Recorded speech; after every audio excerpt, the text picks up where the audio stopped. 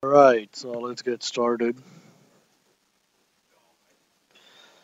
So today, what we will do is we'll look at example problem and also start gears, okay? So, but the first thing we'll do, as I said last lecture, is we'll do this problem, right?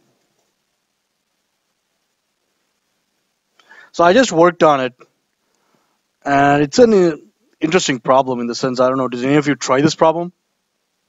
No? So it took me around like 10, 15 minutes, 10 minutes actually to do this right now. And as a student, I would have struggled with this. But that's okay in the sense, as long as you keep trying and you do logical things, it's fine, right? So let's start with this guy.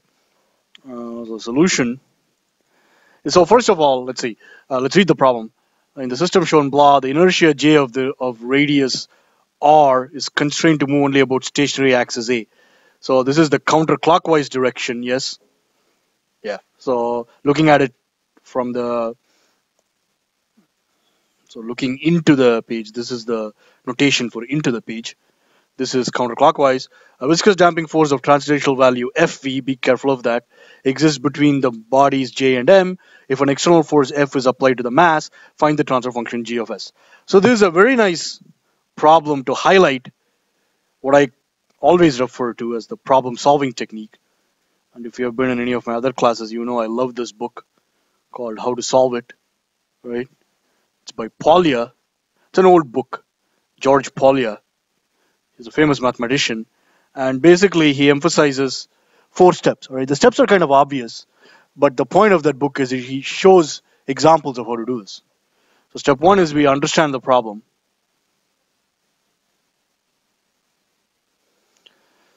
Step 2 is we devise a plan. Step 3 is where we carry out the plan.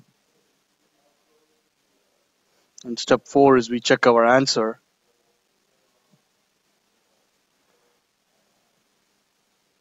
So basically we're still in step 1, which is understanding the problem.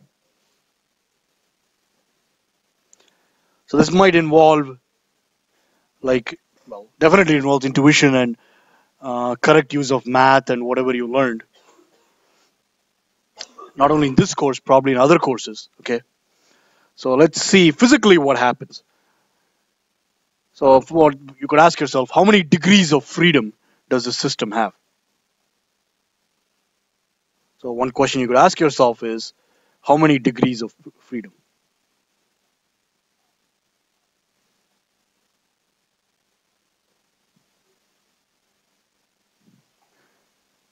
Answer.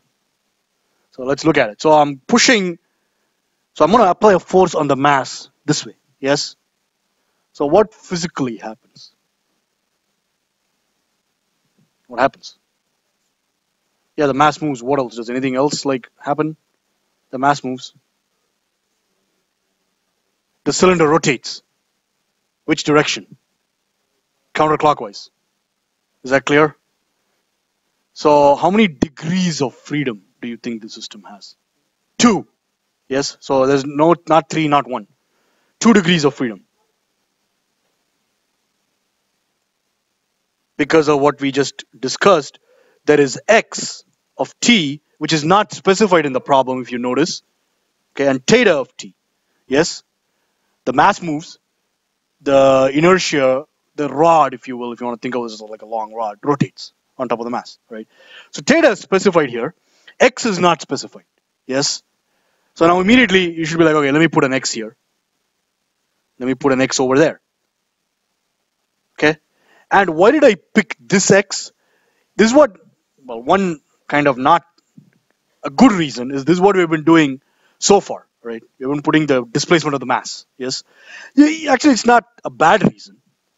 But it turns out that as you write this, and this is where you practicing and remembering previous ideas helps. It's not enough. There's a classic example of where it's not enough. You look at me do it, right? So immediately what comes to mind is, so this basically implies, and this only comes from experience, okay, and knowledge. So knowledge and experience. So if you don't have either of these, you're kind of screwed, all right? If you don't have both, I mean, forget it. So, so, so let's see. Writing this and putting the x here, instead of me telling you, let me ask you, what can I conclude from this? X and theta. I have 2 degrees of freedom. And this is, again, hard to think about, right? But try. I've written x and I've written theta. What's something that comes to mind? Yeah? Yes, that's it. Like Scott said, how are they related? So how are they related? Huh? Yes, that's exactly right. Scott's exactly right. The arc length. All right? That's how they're related. So in other words, as this displaces, all right, x, this is your theta. Yes? So in other words, if I blow this up, so here's my theta, here's my r, and I'm going to make an assumption that this is my x, okay? Small displacement, all right? So how are theta, r, and x related?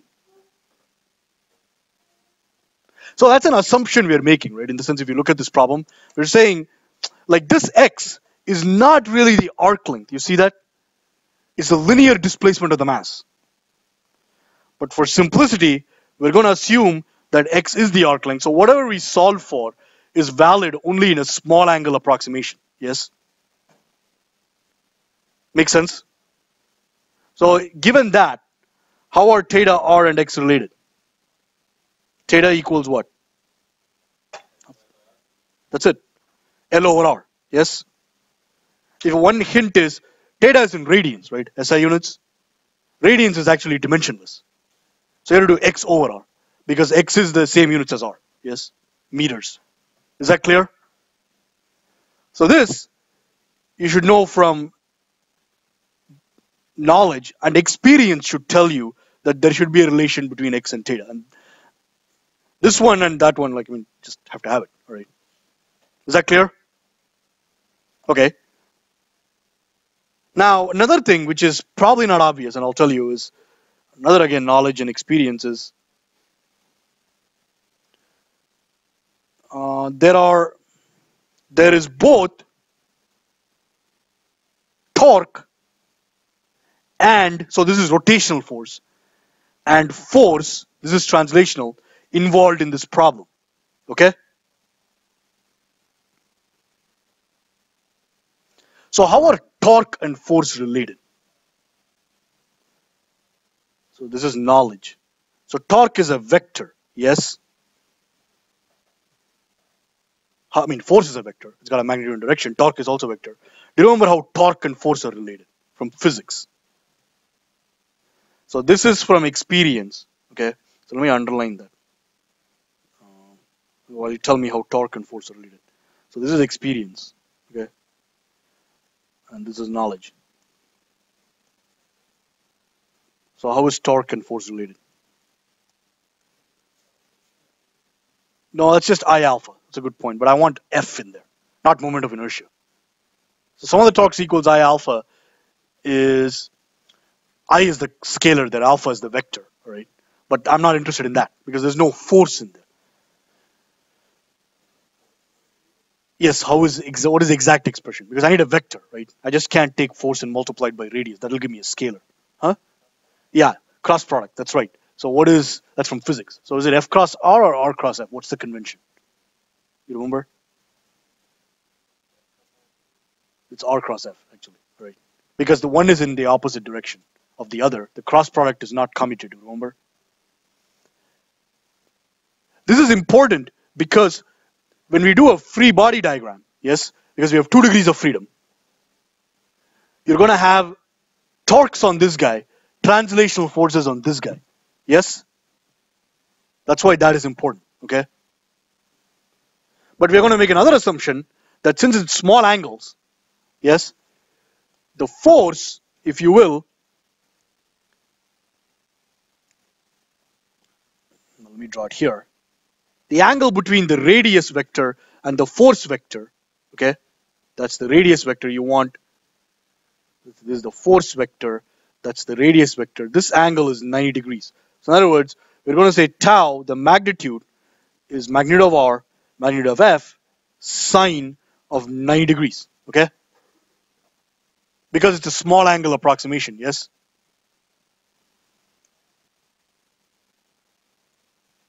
Which implies tau is RF. Okay, I'm just going to go into scalars. So these are, if you will, these two boxed equations are probably the most difficult part in this problem, in my opinion, right? Understanding this. And that's basically understanding the problem. Okay? Now we can go to the next step of devising a plan, which you already know, of writing the equations of motion at the individual degrees of freedom, being careful of the signs. Okay? And this might be a little tricky there as well because it involves both rotational and translational motion. But once you get this, the other step will be a little easier, right? If you don't understand this, you can't basically, in this problem, you can't really jump to the second step, which is devise a plan. You just cannot, in my opinion. I tried and it didn't work, right? When I was right before class, I had to go back and actually, well, as I was doing that, as I was writing the equations of motion, I intuitively wrote this, right? But ideally, this should be your first step. Especially when you're starting out in something like this, which you probably have not seen before, right? Okay, so let's devise a plan. It's just one line, okay?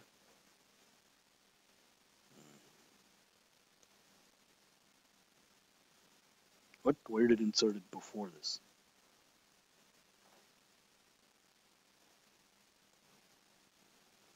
Okay, so it's not working. There. So I insert a new page. Okay, step 2 is devise a plan.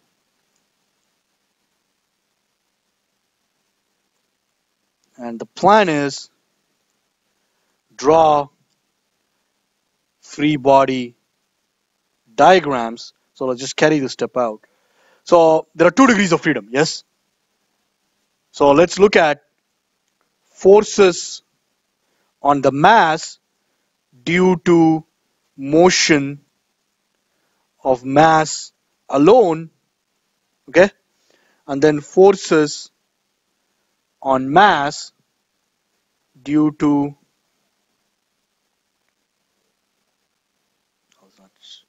motion of J alone, okay? Is it called M1 or M? I think it's called M. Yep, M. There's no M1, sorry.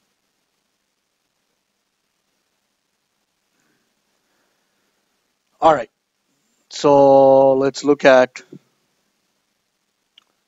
this guy. So I'm going to hold this fellow still, all right? I'm going to see what happens if I perturb this guy to the right. So what are the forces acting as I apply a force to the right? There is this friction. What else? So friction is going to oppose this. The spring, the mass. Excellent. The friction between this. Okay, there's friction here, 2 frictions, 1 mass, 1 spring. So I'm going to do draw free body diagrams.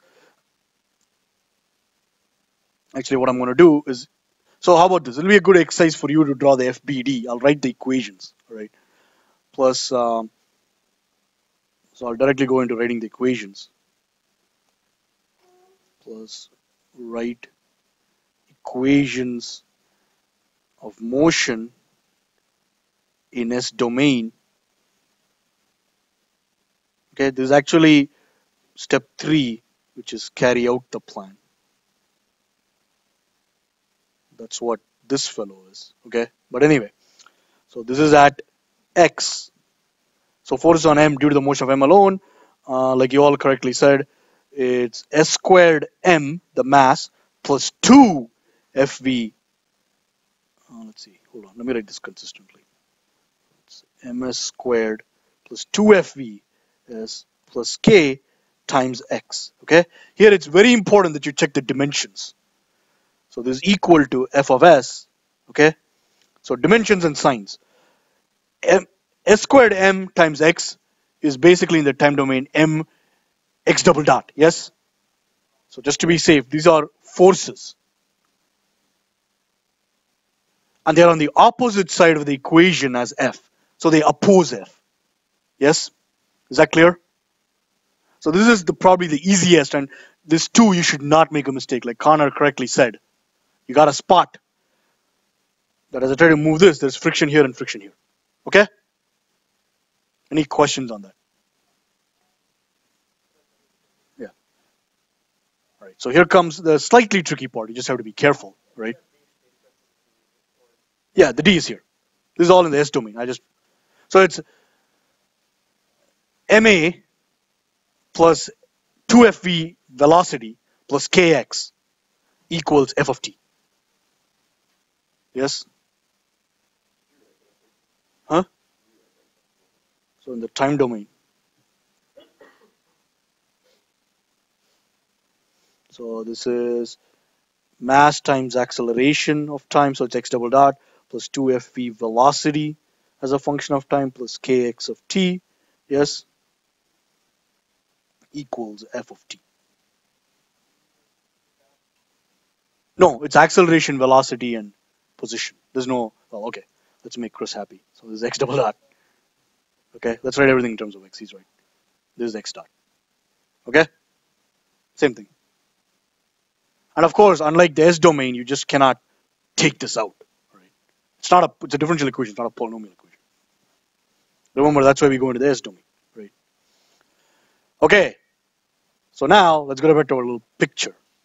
So what I suggest you do is draw a free body diagram. Right? So I'll leave that to you as an exercise so you understand this. So in other words, there will be the mass, the F will be going this way, all three forces will be acting to the left. That's what the free body diagram of that expression should look like. All right, now let's hold the mass still and move this guy in which direction, first of all? The direction of theta, right? So we're going to rotate it counterclockwise. So this is probably more obvious, actually, now I think about it. What happens to the mass? It moves to the right, yes? So in other words, if you write the force, notice my choice of words, the force due to this, the translational force, not the torque, right? That's the trick in writing this, if any, in writing this expression here. Because what you have here is force, you have force. You don't have torque here. You can't write torque, then it's dimensionally inconsistent. I mean, torque units is Newton meter, force unit is newtons. Right? You can't add them. Is that very clear? But what is very obvious from this is the translational force due to rotating this pushes this mass to the right in the same direction. Yes? So in other words, when I write that expression on the left-hand side, I should have a negative sign. Yes? I mean, that's very obvious here. But if you remember our previous problems, when we looked at the interface between two translational masses, for example, in a 2 degree of freedom system, you have to understand when you hold one mass still and move the other one, the spring between them, for example, if there is a spring, actually pulls this guy. Yes? It opposes the other guy, the other M2, but it pulls this guy. And in this case, it's more obvious. That's what I'm trying to say. That this, as I rotate this in this direction, y counterclockwise, look at the theta, right? It kind of pushes this way. Yes? All right. Now that's clear. We need to, and what is the constant of interest? Like, what is the interface between these two? The friction. It's Fv that we want. Yes? Okay? So, what is the expression for this guy?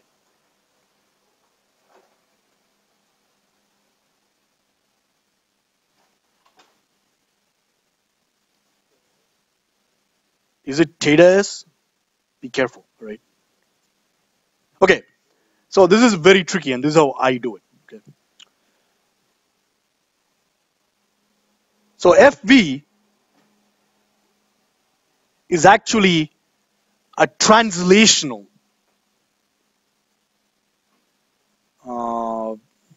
force, if you will. Yes? But what's moving is theta. X is not, technically it's not X. Yes, you need to get theta here. Because theta is what's moving. Yes, exactly. Connor's right. It's not. So theta is X over R. So what is X? R theta. Yes? So you see the subtle point? This has to be R times theta of S. Is that clear? See, the equivalent effect here is to move that mass, but I want to write this in terms of theta, okay? Because what I'm going to do is, if you go back to the question, is I'm going to actually, it's asking for the transfer function, theta over f, all right? So I'm going to eliminate x. Is that clear? I can put x here, that's correct, right? Because the fact that I'm moving that inertia is actually moving the mass. But I don't, I mean, if you want, you can put x here, you write the second equation, right, at the degree of freedom, you will see you can't really eliminate x, right? So if you want, you can write this as minus fv r theta dot. Yes, this is the time domain expression. Equals f of t. Is that clear? So it is tricky, right? So that's why, that's why I told you you should try this, right? Now, if you want to try more examples, I think this might even be a homework problem. Here's one, all right? We're going to do gears today. That's not that bad, all right? So here is, what kind of a gear is this? The one at the bottom, do you know? Have you played with Legos? What kind of a gear is this? There's a name for this. This one at the bottom. Okay, go up on the Lego website and look at it, right? It's not a worm gear. It's another kind of, look it up, right? So anyway, after we do gears, I think this is part of a homework problem, right? So it's combining both rotational gears and translation. It's not too bad, right? If you look at the physics. Okay, so we're not done. Huh? That's what they call it on the Lego website? Okay. Lego has a nicer term for it. I forgot what it's called, actually. Because I haven't played with Legos in a long time. All right. So, forces now, let's see. Now we're done with the translational. Now we're going to go to the rotational. Forces on J due to the motion of J alone, all right? So as I move J, what happens? So as I move this counterclockwise, I rotate this. What's an obvious? So what obviously happens first? Like, in other words, what do I have to overcome to move this counterclockwise? Well, friction is actually less obvious, which is here, because it's translational, but what's more obvious? Huh? Inertia, J. Right? So, because the reason why, okay, friction is obvious, but writing the expression for friction is a little tricky. You gotta be careful, right? So, let's start with inertia. It's Js squared, okay? Let me do this. It's gonna be a theta. So what I'm gonna do is, it's correct. I'm just gonna move this over here. Okay. So it's gonna be Js squared times theta of S. Okay? So now, what else happens? Let me look at my solution.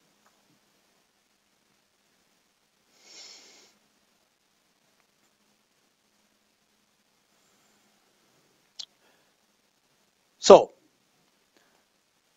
now we got to be careful of the signs, okay, of this fellow. So let's first analyze this guy. Let's worry about friction in a bit, all right?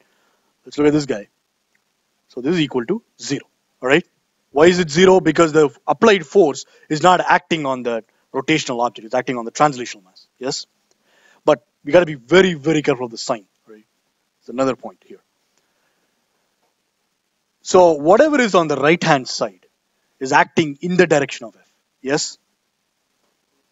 The question is, as I move this fellow counterclockwise, does the applied inertia looking at it from the perspective of F, act in this direction or does it oppose it?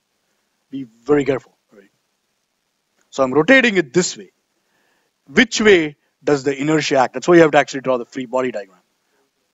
Huh? It tends to oppose it. Yes? Oops. It goes this way. Right? Js squared theta is the opposing torque. Yes? Is that clear? So when you look at F, does this oppose it or does this contribute to it? Oppose it. Is that clear? It tends to oppose it. So in other words, I mean, if you blindly write this, it's actually a plus sign. But there's a reason why there is a plus sign. And in my opinion, you got to think about it a little bit. You just got to be careful. Right? Okay? I mean, if you look at what we've been doing so far, this from patterns, this negative sign should come here. Yes? So this is at theta. But in my opinion, there is a very obvious reason as to why there's a plus sign. If you move this to the other side, which is the sign of, which is where the force is, it'll become a negative sign, telling you that this torque is opposing this force. And it does, okay, when you move this fellow. Yes? Because this torque only comes up when you move this guy, right? With respect to this F. Yes? Because torque is a rotational thing. When this moves, torque comes about, right? This J, that's when it acts. All right, so now comes the friction part. How do I explain this? All right. So let's think. First of all, this FV it's a translational thing, right? But it's going to generate a torque. Obviously, it's going to oppose this. So let me just draw the free body diagram. So so I need a torque, right? So let me see how I did this. Okay. So this is the friction component. So let's just write it out here. And I'm going to take some steps. So I'm going to do this in a bunch of steps. All right. Let me do this. Let me multiply it out. Okay? And this is the only way I know of how to explain it. If you have a better way, think about it and let me know. So this is R FV. Okay? So this is just the torque. Okay? This is the frictional force that's acting perpendicular, we assume, to the radius. Yes? So this is the opposing torque. Now I want to get in theta of S here. Yes? So let's keep going. I'll fill this part in shortly. For now, let's finish this guy.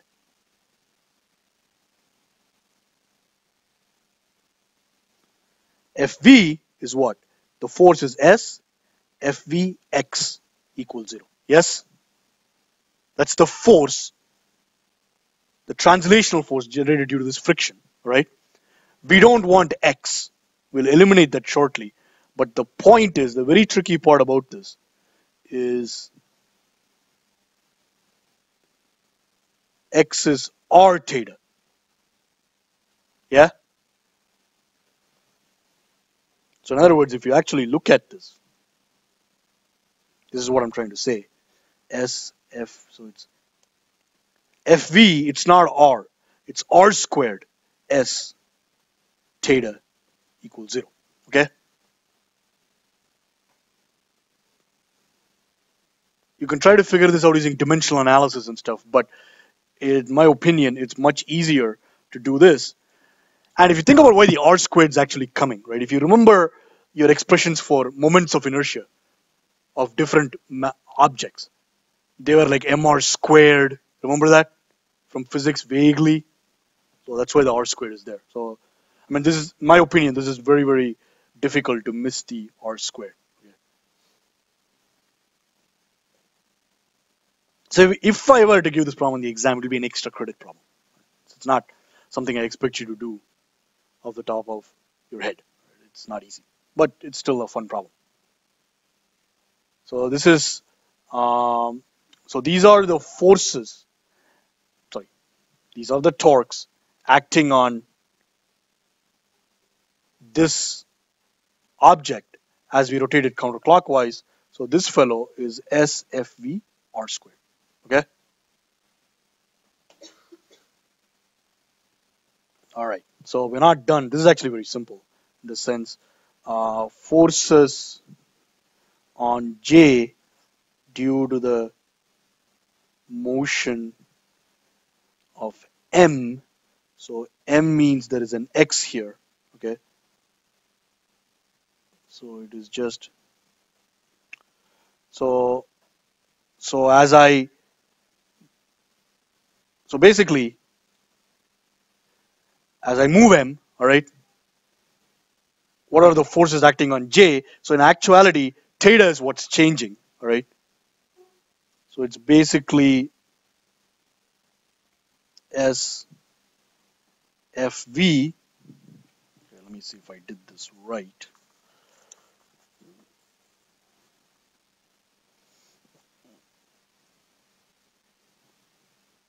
R, okay?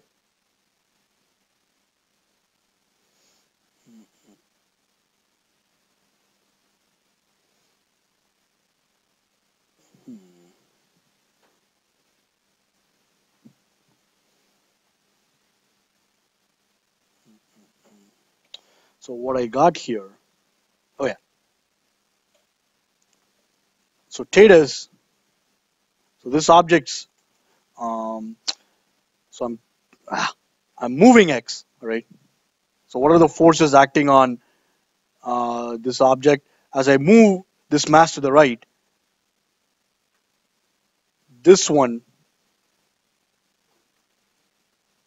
FV here, acts in the direction of this F. Yes, that's what I was trying to say. So you have a negative sign here, and it's a torque, right? So you have the R times X. That's what you have of S. Okay? So let's look at this again. The negative sign comes about because this is the forces on J due to the motion of M. As I move this to the right, this fellow tends to rotate in the direction of theta. In other words, this force acts to the right, the translational force, which is in the direction of F. So when I write this on the left-hand side, I get a negative sign. Yes? And it's a torque, but the motion is on X. That's where I get the R from. Is that clear? So this is the force acting on J, right? So it should actually be SFV theta. But this is what I get because it's X is what mass is what's moving. So this is actually very obvious. It's easier than this. X and then same thing, right? So minus SFVR X of S. Let's look at this minus SFVR X of S. So minus SFVR X of S. Okay? So here are the two equations. This is theta of S to be consistent equals 0. So that's the second equation. And this is the first equation. Okay, so let me zoom out and hopefully put this on. Okay. So if you look at this, erase this a little bit. All right. So let's look. Let's check for consistency here. First of all, you can see that this expression and this expression, if you write it in matrix form, excuse me, are the same. Yes, the matrix is symmetrical. That's good. So let's see. You have forces here, forces here, forces here. You have torque here, and this is actually torque, but there's no torque, external torque acting on this. Okay? So now what I'll do is I'll let you finish this problem up. Okay, so in other words, do two things. One is draw a free body diagram. Okay? And number two, find theta over X. Huh? No, I can solve it. Like, yeah, you can just use these two. Okay, so.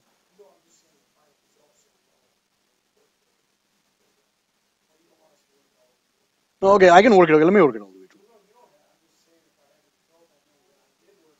Okay, okay. So what I'll do is I'll work it all the way through, and I'll put the solution up after lecture. I'll just work it all the way through. Right. So wait, maybe I have it done. Hold on, let me check.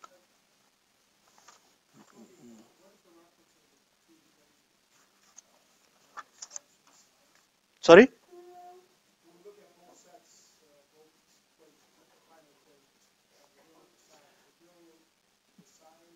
The only thing you can check when you're looking at both these equations is this one, all right? That these two expressions are the same because the associated matrix has to be symmetrical. Yes? But you really, I mean, yeah, you can check that. Then, okay, another thing you can check, Scott, is you can check that this is force. Yes? This better also be force because on the right hand side you have force. And the torques you can check. Okay? That's the second thing you can check, just looking at the equation. The signs to check that, especially these two, you need to look at the free body diagram. I don't think there's any other way to check it. Yeah, they are. Yes. So the question, the observation was, these two equations look at the positive displacement of the mass, and this, yeah, the signs should correspond to that. But what I'm saying is, I can't see the signs without drawing the free body diagram, without putting actually these forces in there. Okay, so I drew one of the free body diagrams out for you. But what you should do is you should translate this expression into a free body diagram, this one into a free body diagram, this one into a free body diagram, and this one I already did right there. Okay. So I'll write out the solution. I don't have it actually, so I'll write it out shortly. I mean after the lecture. Okay. So today what we were going to start is we're going to start gears. But what I'll do is I'll actually, it's been like very intense, I can see. Oh, you're locked out? Tim's locked out. Sorry. So gears, I'll start Monday, okay? Because it's been a very intense lecture. I think your brains are like fried. So what I'll do is I'll actually, yeah, I'll let you go right now. I'll go back to my office, solve this, and I'll post it on. When I email you the PDF later today, it'll have the solution, okay? And actually, I just realized something. Hold on. This is all symbolic, all right? So please check my work and make sure there are no mistakes. All right? What I recommend you do is you actually do this on your calculator or MATLAB. Right? And just looking at it, there are no numbers. It's going to be a little involved in algebra because you can't factor this. Yes, there are no numbers. I mean, you can, but it's all going to be symbolic. Is that clear? So your final answer is going to be, it's not going to be very nice. Okay, so I recommend you do this on a TI-89 or MATLAB. But what I get, it's going to take me at least like 10 or 15 minutes to do. I'll put it here. Okay.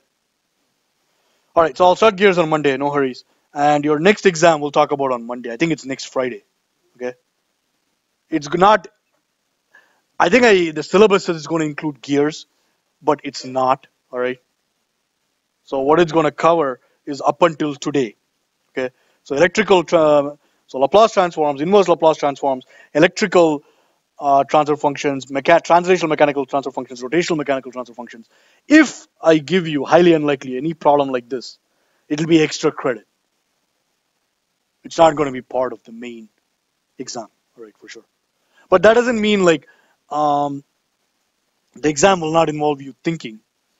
We'll talk about it Monday, so I might not give you like, you got to think, all right? It won't be like really just find the Laplace transform of this because that's not really testing if you're thinking. Okay, to be more specific, there are properties of Laplace transforms. Yes, in chapter 2, since we have some time, this doesn't involve thinking. So in chapter 2, hopefully I didn't go too far. Well, I did go too far. There are some properties of Laplace transforms. So you want to look at that, okay? There are two tables. Table 2.1, I think, is just a bunch of Laplace transforms. Table 2.2 has some properties, okay? So I can ask you questions like I haven't made the exam yet. I can give you an f of s, all right? And I can ask you some stuff about it. Like, okay, here's an example of a question I can give you. So this is thinking. So you know the Laplace transform. I already talked about this. What is the Laplace transform? This is exam related. So I'll just put this on here. Exam 1 related. So the integral of this is what? If I integrate this, what do I get? Yeah, I did talk about this. R of t. So if I integrate the unit step, what do I get? No, not the impulse. I integrate. It's a ramp. Okay. So what's the Laplace transform of this unit step? It's 1 over s. Okay. So if you integrate any Laplace transform, it's going to be, remember I told you, it's multiplying by 1 over s. Yes? So Laplace transform of the ramp is basically going to be 1 over s squared. Because in the s domain, this is equivalent to a product of 1 over s. So what I'll ask you is find the Laplace transform of the ramp without using the definition. Okay? So you should know that if I'm integrating in the time domain, it's equivalent to multiplying by 1 over s in the s domain.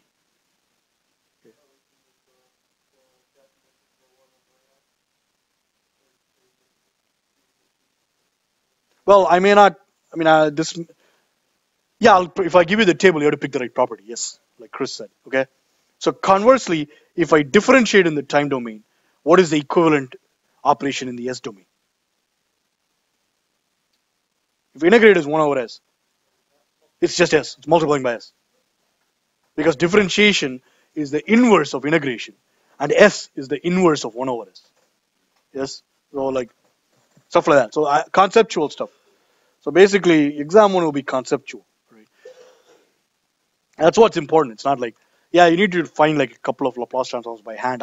That's just integration. Right. Integration is important. Don't get me wrong. I might give you like one on it, but basically it'll be conceptual stuff till today, excluding in the sense problems like these. That these will be, if I give you, I probably won't give you right, extra credit. So it doesn't affect your main score. But if you do get it, you get points over 100 that you can use in subsequent exams, etc. Right? Okay, so we'll start yours Monday. It's going to take me like 10-15 minutes to do this. Right? So I'll email you once I'm done.